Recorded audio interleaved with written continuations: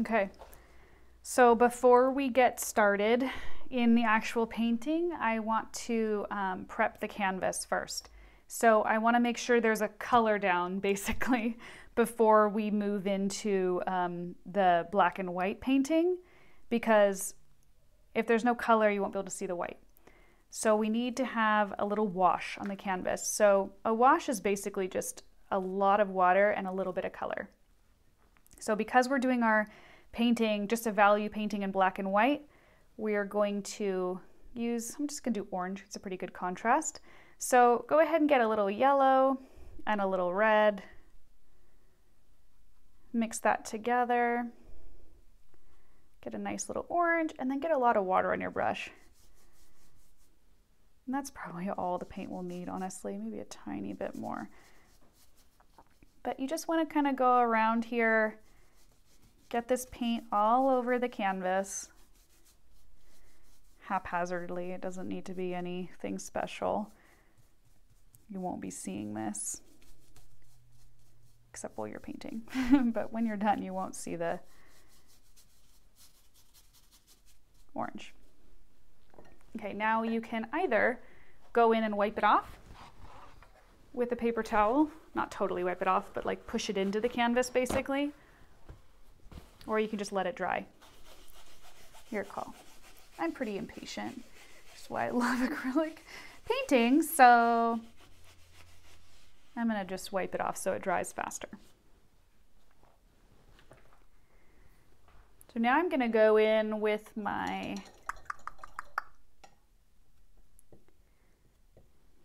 middle brush here. This is not a huge brush. It's, you know, I don't really know what, this is the size 8, but sizes don't really mean a lot because all the brands have different sizing. But this is like a mid-size brush. So with this, I'm gonna mix up a little bit of a gray, more white than black, because I just want sort of a mid-tone color. This is so that I can draw the bell pepper on there.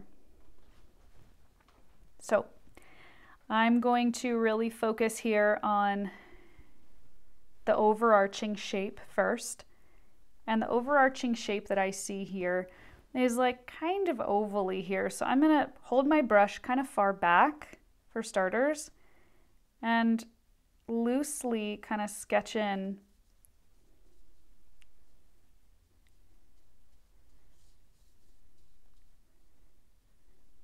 what I see here.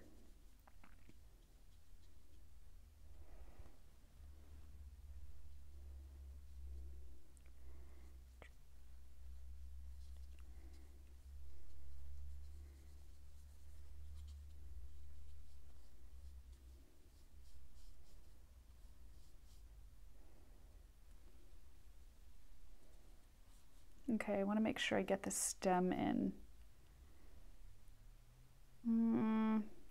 Okay, I'm kind of high up here. This is a great lesson, guys. So I'm gonna just wipe this back in. Get a little more orange. I don't want to make a compromise too early in the game. So I'm gonna do that. And try again. So I'll start a little lower this time, maybe down here.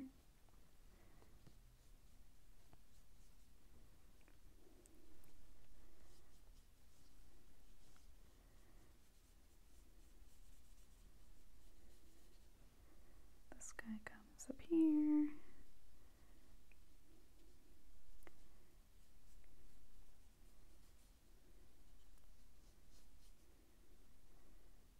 Okay, and from here,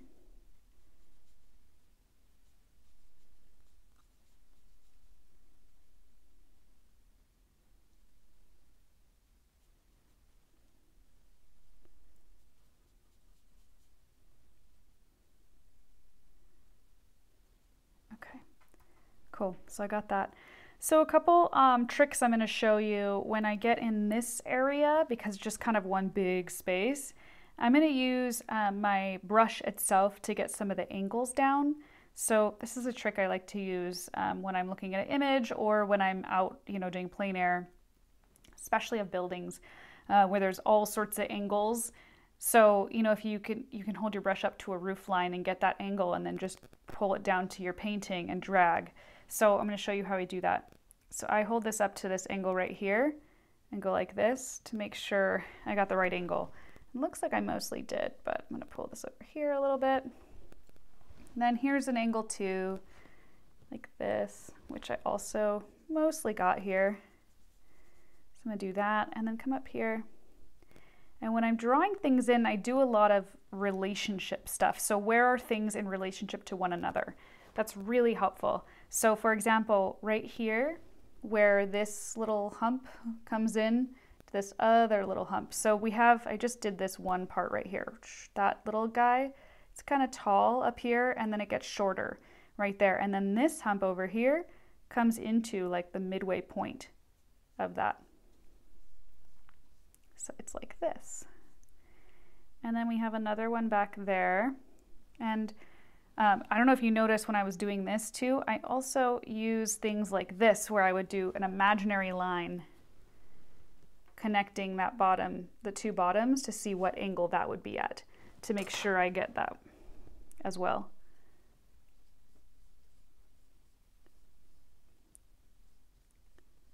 Oops, that went a little further down than I wanted to go. And then this kind of comes up right here, hinting at a shape. So I'm going to do this, and then it kind of curves in here in this area. Okay, this, and then we have this guy basically going into there. This comes down, and then we have a little baby glimpse of one of those back there. This comes into this area right here of the stem, so I can use that as a reference point.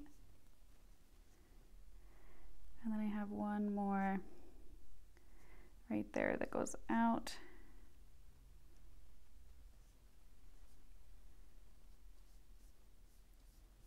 And straight down and connects to there. So this comes out here, connects there. I think I might have gone out a little too far here, but no problem. I can go and fix that up in the background. So here we go, basic red bell pepper here. I'm gonna come and get this, just noticing it's a little bit longer than I have.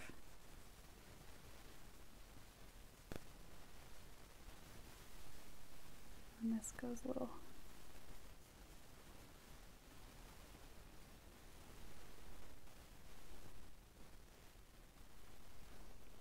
All right, cool. So that's going to be good enough for my drawing. Now I'm going to rinse my brush really well and dry it. And I'm going to get just pure black because I'm going to go in and try and figure out where my darkest darks are first. Just the darkest darks. So there's many darks in this, but the darkest darks I see are here and then just right up in here under the stem. So I'm going to go put those in. And just think of it as shapes. It kind of stops right there. Go down here, and then this area right there is very dark. And that's it for our darkest darks. So then rinse your brush really well. And we're going to switch to our lightest lights. So for our lightest lights, again, squint, check out where you see the lightest lights. Mine are here, especially here on the stem, a couple dots here and there on these guys, and then these big shapes right here, along with that little one. So I'm going to go ahead and put those in, and I'm going to think of them just purely as shapes, okay? So this is also, at this point, you can make some adjustments, because right now I'm seeing like this kind of goes out a little bit more. And these lines that are here are really, they're just for you. So you will paint over them when you see that it's necessary to do so, like this, for example, where this real big highlight is here.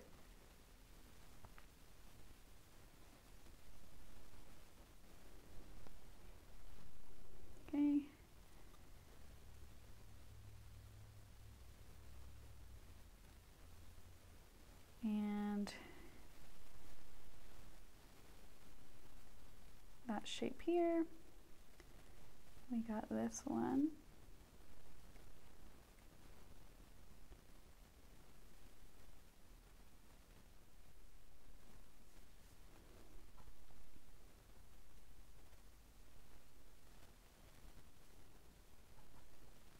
And I'm trying to think of this as just a big old shape. Gets a little bigger here and a little bit more narrow here. And it honestly does get a little bit darker down here, so I don't need to necessarily make this white. I kind of blend it in, that sort of works. Okay, now I'm going to do this other one right here.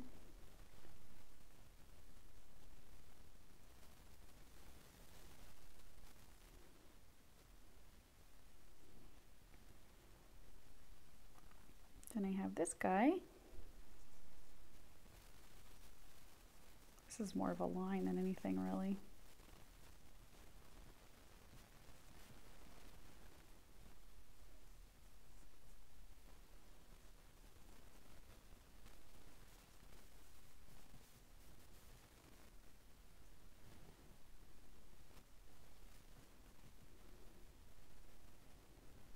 Okay, then I'm going to get up here.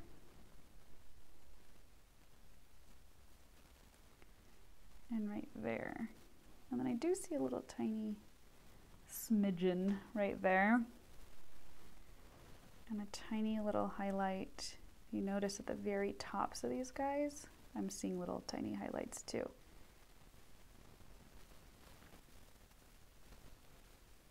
Okay.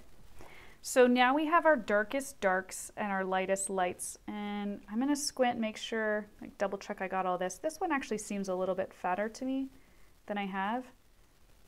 So I'm just going to go and make that a little fatter. This one's pretty good for the most part. Okay. Now I'm going to go back to my darks and work from the darkest to the lightest. So that means basically starting at black and then adding a little bit of white to it. Not a ton, just a little. So I have a dark that's not black. So for example, in some areas I'm like, okay, it's not the darkest dark, but this is a really dark area, and there's also some really dark areas up here in the stem. So I'm gonna go in and add some of those.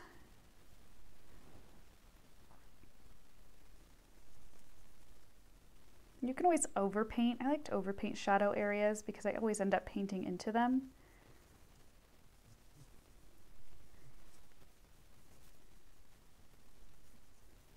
So that's pretty dark. Down here is pretty dark too.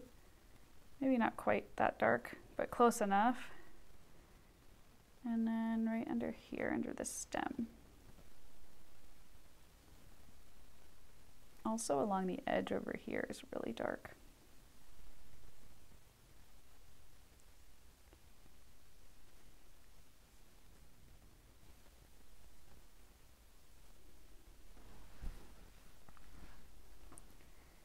And back in here.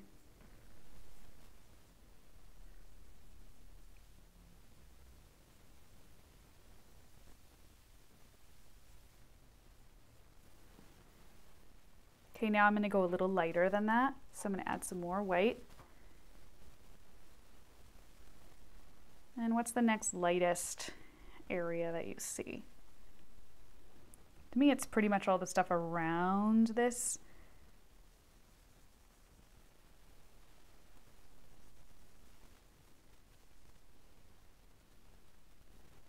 Oof, almost fell.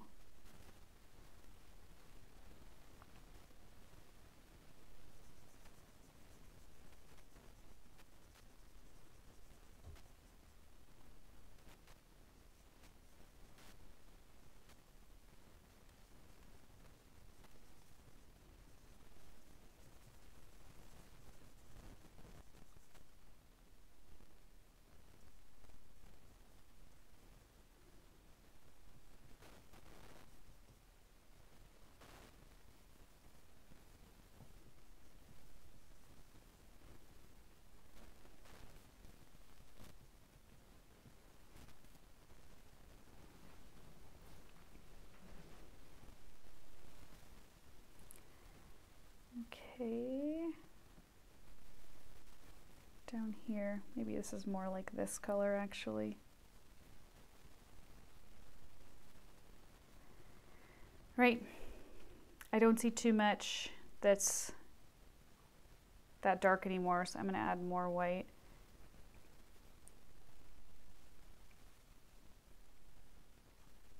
And then I have a good kind of, we're sort of at like mid-tone, which means that that's going to be a lot of this area.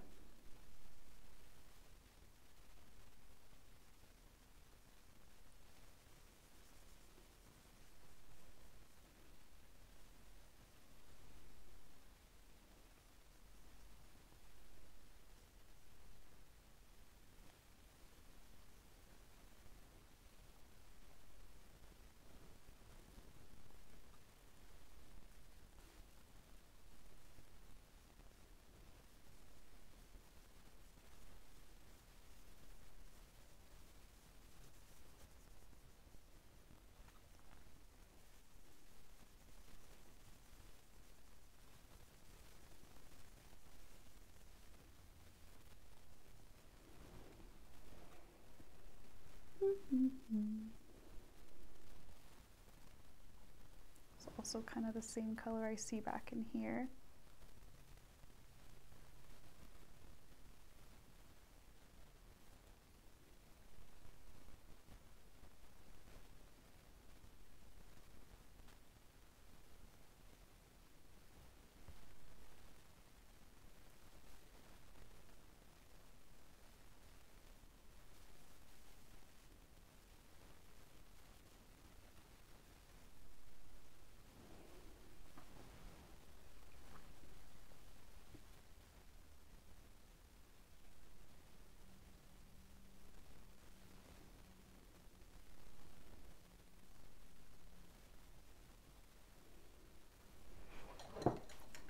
So I'm noticing a little error out here.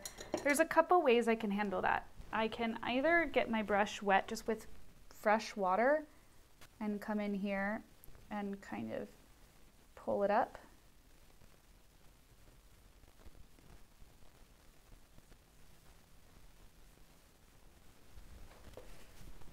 And I can use just a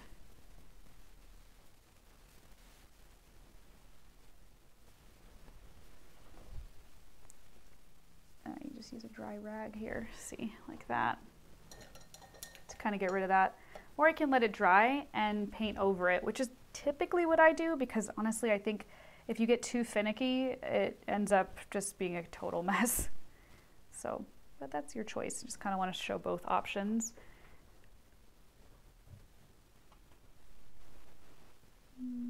Might need a little more black here to get this area back.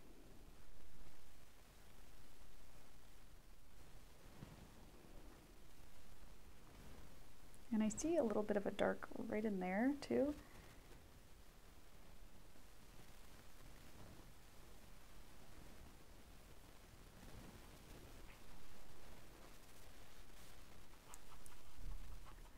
See what I mean about overpainting the shadow areas? Because they just get light really fast.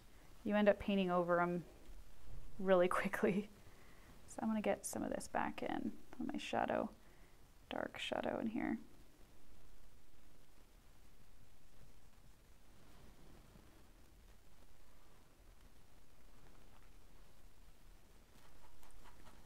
Okay, and then maybe this guy is in here. Yeah, that's probably not that dark. It's probably closer to like this color. Okay, now I want to do a little bit lighter. I'm gonna get that black off my brush. I want to go a little bit lighter and just kind of touch up some areas that I see. Like down in here, I didn't quite finish up because it's a lighter version still. So I'm going to go in here, and this will probably be like one of my lightest colors. And I think this will be good to kind of blend in this area too, so it's not such a stark contrast.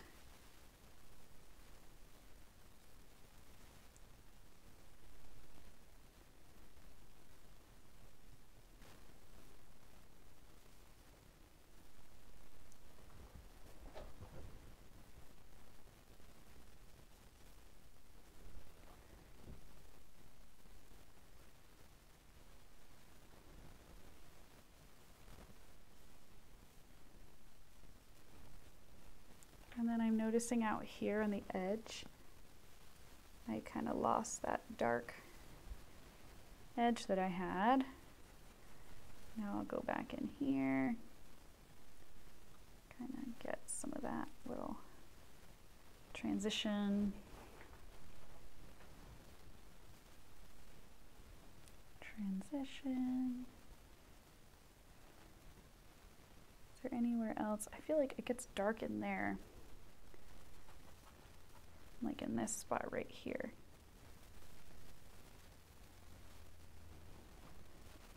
And right in here is also pretty dang dark.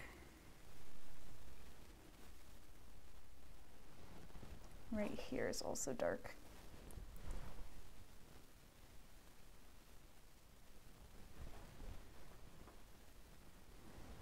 Just along there.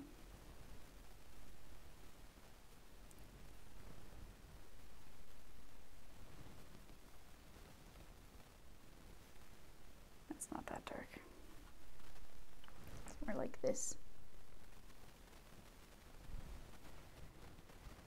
Okay, then I'm going to go in and just with my detail brush, grab a couple little details I see, which are not really that many, to be honest. I see still really dark, but not black in here. Just some little details. Gets a little lighter right here too. This is really dark, but not black.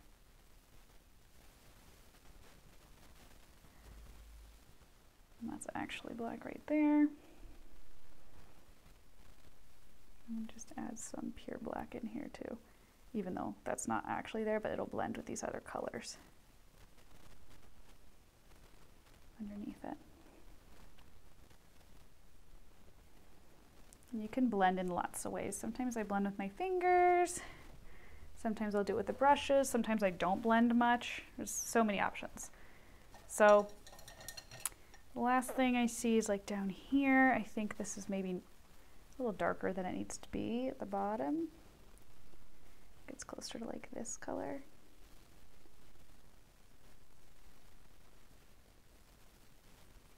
And then this color.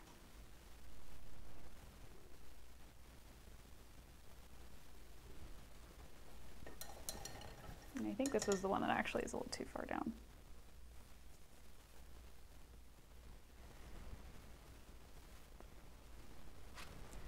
Whoops. Apparently I have some other paint on there. Let's get that off.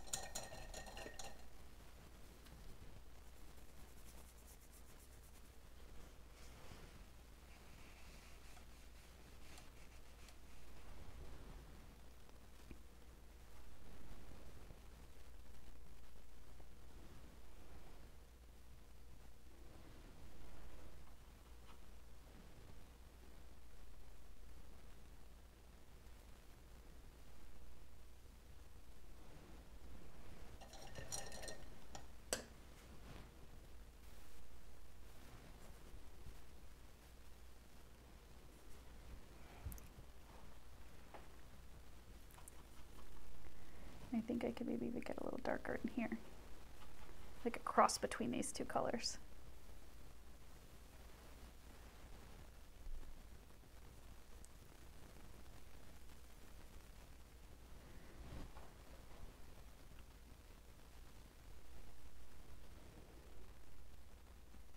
Oops.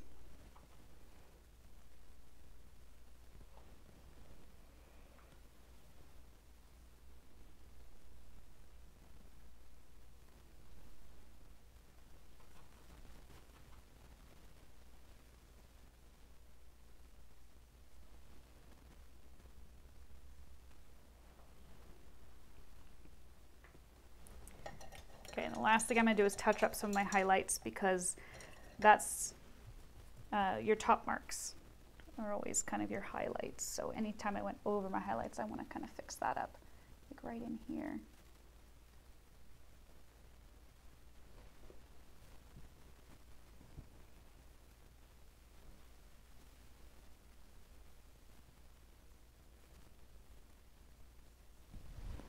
that guy.